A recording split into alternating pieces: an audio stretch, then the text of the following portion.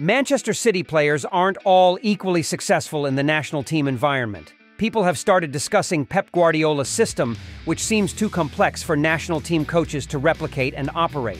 While that statement isn't entirely wrong, let's consider Real Madrid as an example. Real Madrid, known for their free-flowing style of play, faces similar challenges. Let's explore this further. As the reigning European champions, Real Madrid is a dream destination for almost every player, and naturally, those who make it into their squad are immediately called up by their respective national teams. So, who are the Real Madrid players representing their countries? Do they get to start in national team matches? And what roles do they play? Let's delve into some statistical analysis. Real Madrid has contributed the most players to Euro 2024, with 13 names. First up is the Spanish national team. Los Blancos have 3 players in the squad: Dani Carvajal, Nacho Fernandez, and Joselu. Carvajal and Nacho played the full 90 minutes in Spain's 3-0 victory against Croatia. Notably, this was only the duo's first appearance in the Euro finals. Carvajal shone by scoring a goal to make it 3-0 for La Roja. As for Joselu, he remained on the bench throughout the match. Next, we have the German national team, where Real Madrid contributes 2 players, Toni Kroos and Antonio Rudiger. Rudiger started both matches, while Kroos played 80 minutes in the first game and completed the full match in the second. Both players performed well in Germany's 2 victories. The only blemish was Rudiger's unfortunate own goal in the match against Scotland. Croatia contributes only 1 name, Luka Modric. Unfortunately for the 39-year-old midfielder, Croatia has secured only 1 point after 2 matches and faces the risk of elimination in the group stage. Their final match against Italy will be crucial. Andriy Lunin represented the Ukrainian national team in the match against Romania, but it turned out to be a disastrous performance for him. His mistakes and lack of form contributed to Ukraine's 0-3 defeat. Arda Güler, the youngest player from Real Madrid participating in Euro 2024, made an impact by scoring a goal in Turkey's 3-1 victory over Georgia. Jude Bellingham, who currently plays for Real Madrid, featured for the England national team. Despite England's lackluster performance, Bellingham's lone goal was a bright spot in their match against Serbia. Finally, the French national team boasts several Real Madrid players: Ferland Mendy, Aurelien Tchouameni, Eduardo Camavinga, and Kylian Mbappé. Among them, only Mbappé and Camavinga saw playing time. Mbappé played the full 90 minutes before being substituted due to a nasal injury. Camavinga came on as a substitute in the 71st minute, leaving a moderate impression. Tchouameni remained on the bench due to ongoing recovery from an injury. Mendy faces tough competition for the left-back position against Theo Hernandez. Overall, the list of Real Madrid players participating in Euro 2024 has seen action in the matches, and many of them have left significant marks. Oh, it's a shame. Whenever Toni Kroos touches the ball, the TV commentators are full of praise for him. That's a rather amusing comment from a viewer, but let's face the truth.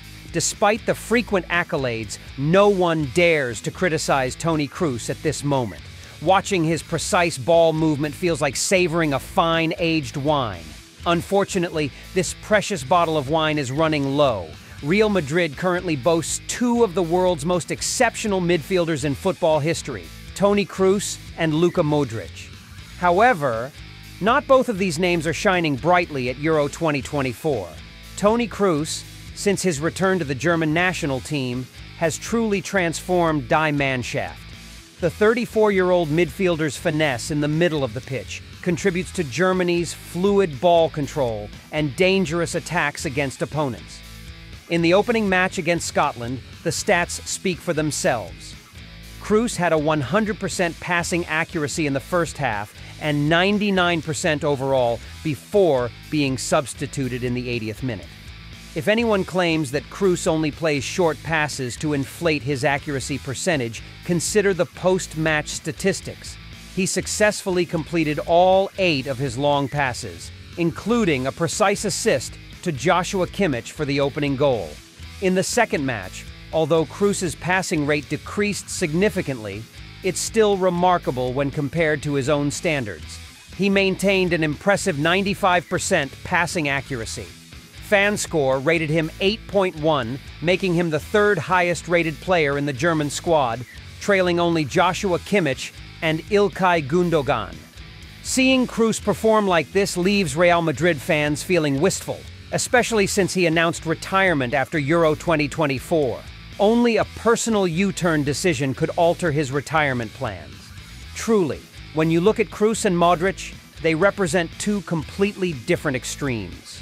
The 39-year-old player, participating in his final Euro with the Croatian national team, unfortunately finds himself in a group of death alongside Spain and Italy. Modric's performances in both matches haven't been particularly impressive. The signs of aging are the most accurate words to describe Modric at this moment. He played only 65 minutes in the match against Spain before being substituted. During his time on the field, Modric couldn't do much, appearing outmatched by the youthful and combative Spanish midfield. In the match against Albania, despite an improved performance, Modric couldn't carry the team to victory.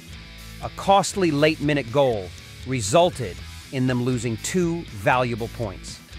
This situation puts Croatia's chances of elimination in the group stage closer than ever, especially since their final match is against the Italian national team. It will be a bittersweet ending for Modric, witnessing his homeland team's early exit in his final international tournament. But fear not, Real Madrid has a shining star. A remarkably young player recently unleashed a beautifully executed shot, securing victory for the team. From someone who wasn't expected to perform, he's now the source of immense joy for Real Madrid fans. Let's find out more about this talented young man.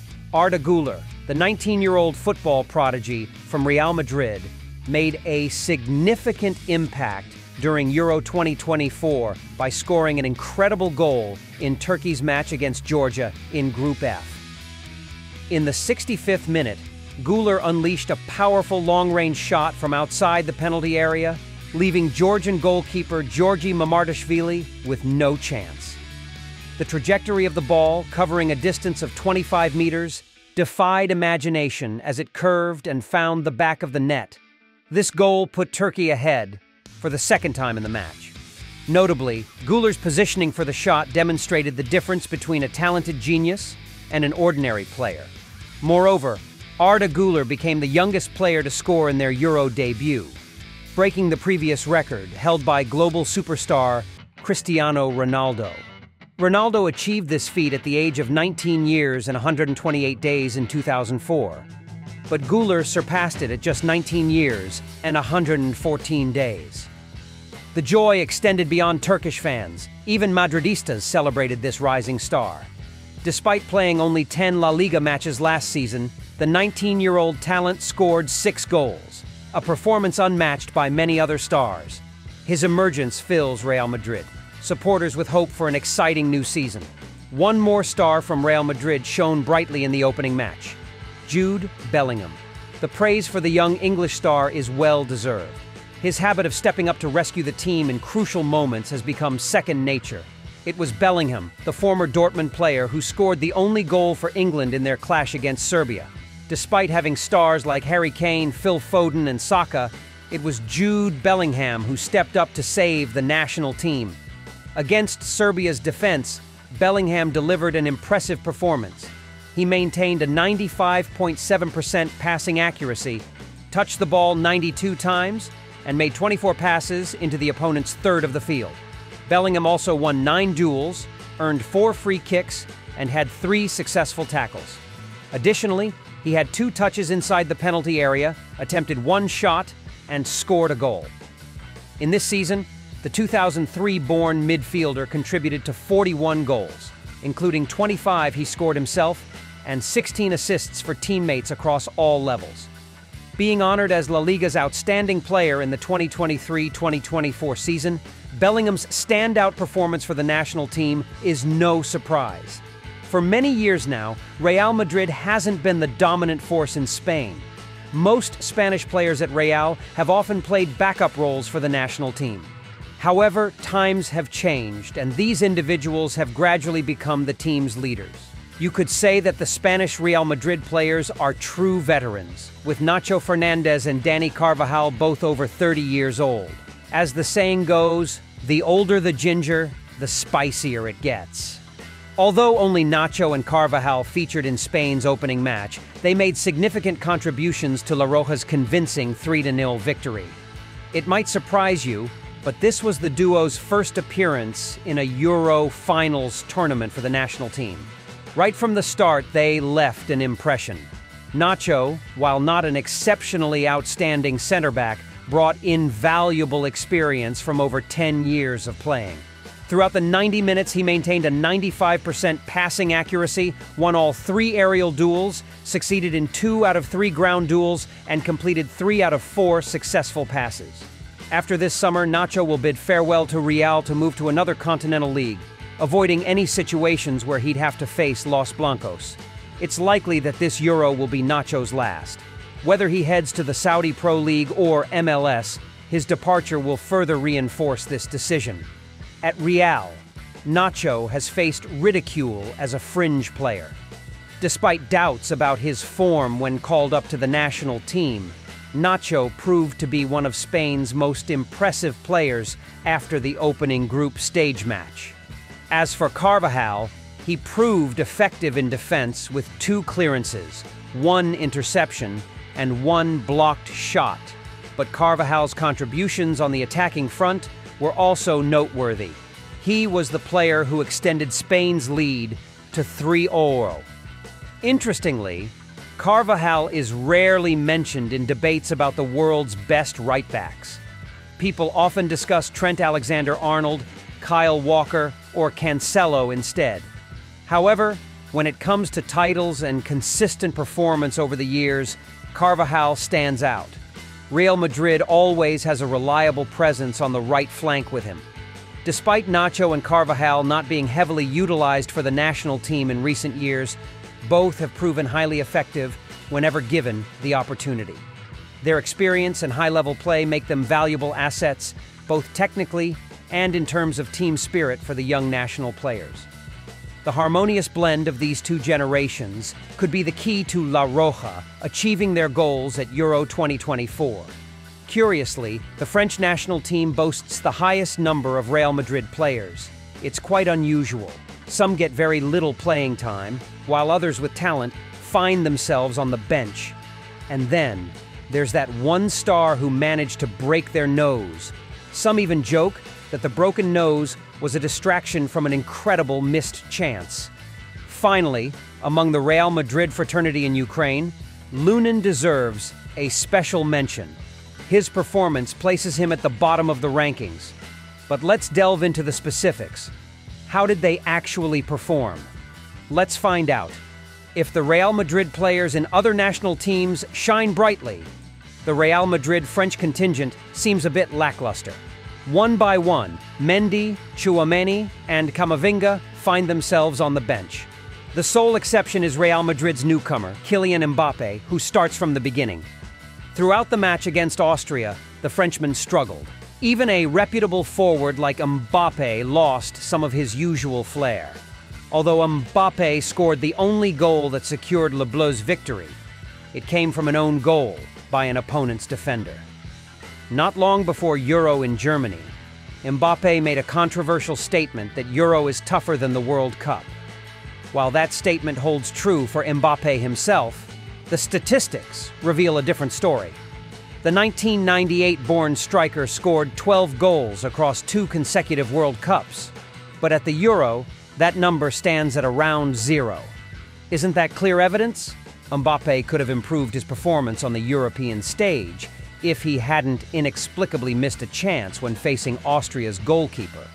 Furthermore, Real Madrid's new signing suffered a severe nose injury, causing him to miss the next match against the Netherlands.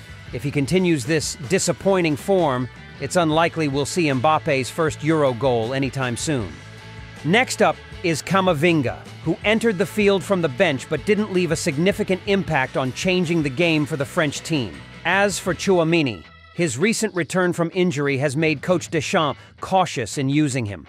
Another real player who disappointed in the opening group stage match is Ukraine's goalkeeper, Lunin. Throughout the past season, Lunin was a crucial part of Los Blancos. His standout performances in Champions League matches significantly contributed to Real's 15th title. However, in the clash against Romania, Lunin repeatedly made mistakes, contributing to the heavy defeat for his team. In the 29th minute, with Ukraine controlling the game, Lunin made an errant pass to the left flank, intercepted by Denis Mann. Mann quickly passed across to team captain Nicolae Stanciu, who unleashed a powerful shot from about 21 meters, leaving Lunin no chance to rectify the situation. After all, it's clear that not every real player shines when representing their national teams. As you can see, Manchester City didn't perform exceptionally well either, and Real Madrid wasn't significantly better. The standout performers aren't always the most high-profile names. So, today's football news seems to be a fair reminder to Pep Guardiola and Man City that national team performance sometimes depends on various other factors. What are your thoughts on this? Let's discuss in the comments below.